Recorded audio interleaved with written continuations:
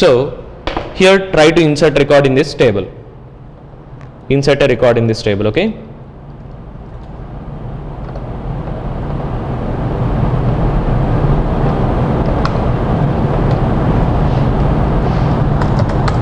Insert data, insert a row,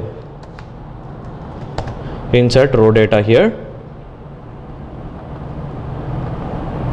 Load driver get connection create statement.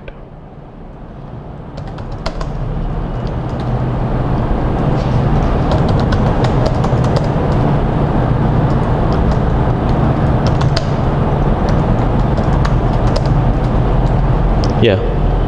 So here create one DML statement. DML insert into student and pass your required values here.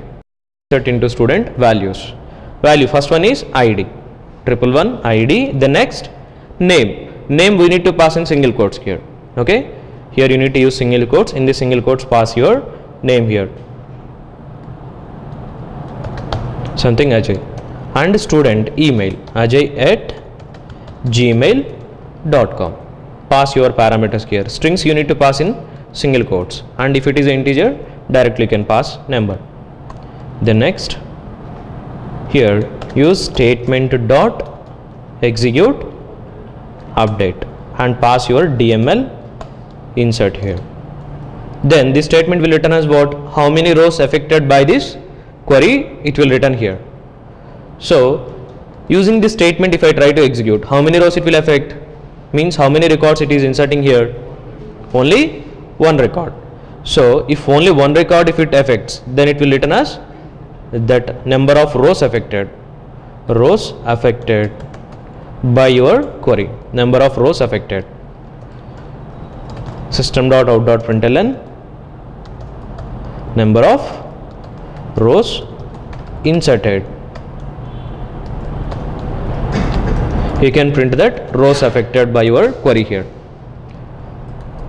And one more thing you should do here, you should commit your transaction. In case of DML statements, create statement and execute DML, and you should do one more thing here, commit transaction.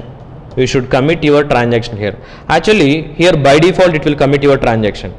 By default it will commit, but sometimes you may need to commit manually here. Okay, so here by default it will commit, so that you no need to worry. Why you no need to worry here?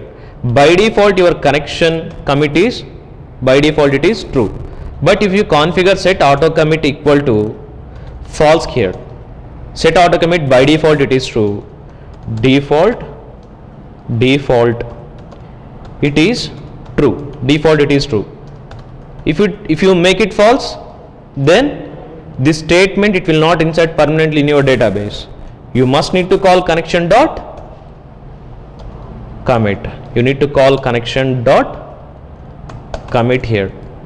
So using this connection dot commit, you can commit your transaction. Until unless applying your commit, your statement will not going to database. Okay. So commit is mandatory. When commit is mandatory, if this set auto commit is false, but by default it is true. If it is a true, then this commit is not required. Okay. So just I'll comment this statement. Okay. Now run this. Insert into student values. Now it is right statement, right? Yeah. Execute it. Number of rows inserted. One row inserted into database. Select here. Select star from student. So one record inserted here. Okay. So yeah, I'll make this set auto commit equal to false. Then I'll try to insert one more record here. Record ID, student ID 222 and student name something Vijay and Vijay@gmail.com. Now here my statement auto commit is false. If this auto commit is false, without having this connection dot commit, this record is not going to your database. Run this. Here it is showing number of rows affected by this query is 1, and check record here. record still not inserted here because our transaction not committed. So here in this case what you should do, you need to call connection dot commit. When you call connection dot commit, then your statement will flush into database. Okay, until unless calling this commit, your statement will not execute on database. Then run this. Now still it is showing number of rows affected 1. Check your database. Now new record inserted here. Okay, so in case if you set your connection auto commit equal to false, your statements it will not insert into database. In case of what this commit operations required only for DML. Let's say if you try to execute any DDL statement here, or if you try to execute any DRL statement here, this connection dot commit is not required. Only for execute update method you have to use this commit operations. Okay, this commit when you should use only for execute update. Commits we need to use only for commit need to apply transaction commit need to apply only for DML queries. Only for your DML queries you need to apply transactions. For the remaining queries you no need to apply. In case if your statement auto commit false also, you no need to worry. Okay, by default that statements it will execute. Only for DML statements you need to worry about these transactions. Okay, yeah. So in this way you can insert your record. Now we know how to insert record, how to create table. Then finally I will show you how to retrieve that records from database using this same statement. How to get data from database. Already we have 2 records. Then the 2 records if you want to get, how to get that records? So to get records we have one more method, execute query method to execute DRL statements. In case of statement to execute DRL we have one method, execute query method. Using this execute query method you can execute your DRL statements. Okay, so in case of execute query method the result type is result set statement dot execute query method. Here you can pass your required DRL query. Then finally it will return as a result set array object. It will return as a result set array object. Now using this result set array you can expect your data here. How it will insert the data in this result set? Whenever you try to get data from database, how it will keep your data into this result set? Let's say if you have a table. Let's say if you have a table here, student table. In that student table if you have records ID, name and email. And if you have records here 1, 2, 3 records, A, B, C. A at gmail.com, B at gmail.com, C at gmail.com. If you write here select star from, if you write select star from table student. So if you write select star from student, what happens? It will fetch all the records. So how many rows we have here? Row 1, row 2 and row 3. 3 rows we have here. So this 3 rows records it will store into your result set object. How it will store into this result set object? One result set array internally it will create. One result set array it will create with 3 rows. It will create one result set array 3 rows. Okay, and with 4 columns. Okay, in this first column it will store one boolean flag. Boolean flag values it will store here. Boolean flag. The next column it will store your records.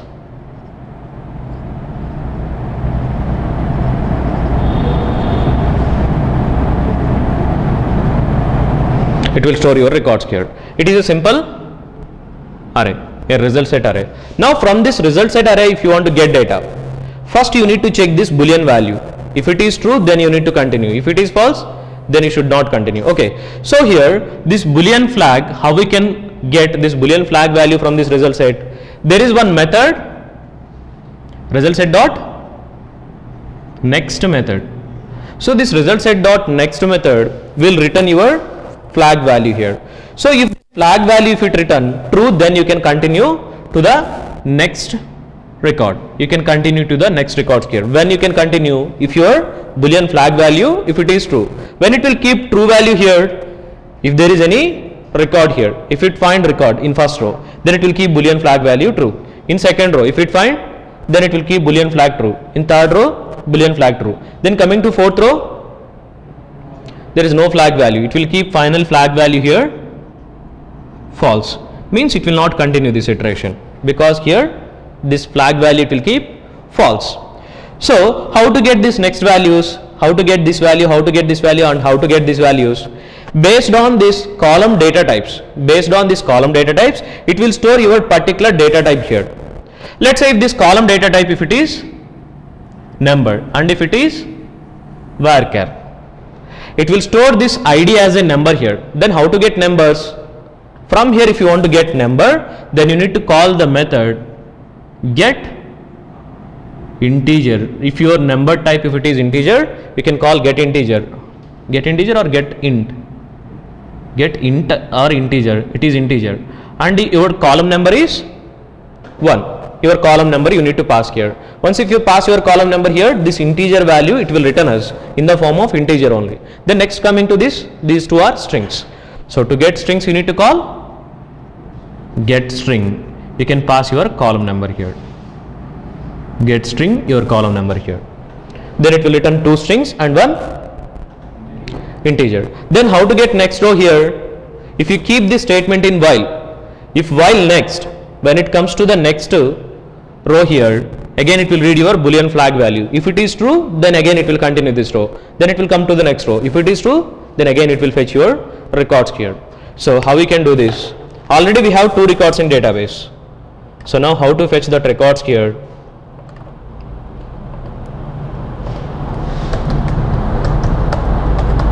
Result set test.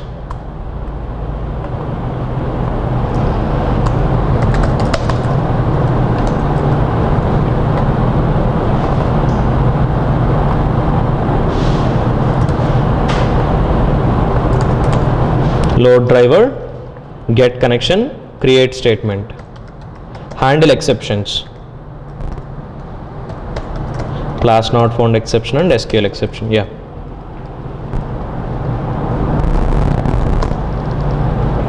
Then here create one DRL query here. DRL query. Select a star from table name is student. Then to execute this statement, we have a method statement dot execute query.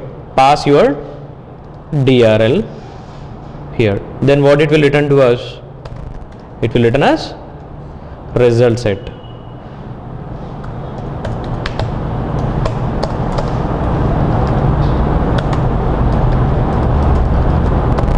Then iterate this result set. In case while if it is true, then only it will continue, right? While dot next, it will check your first record is there or not. If first record, if it find, then you can iterate that first record. System dot out dot println ID. How to get ID here? Result set dot integer. Sorry, it is get int. The method is get int. Okay, get int. Pass your column number. My column is first column. Then next row, system dot out dot println name. Result set dot get string. Pass your second column. Then finally email. rs dot get string. Third column. Okay. So how many times it will iterate this loop? Until unless there is no record in result set, it will iterate this while here.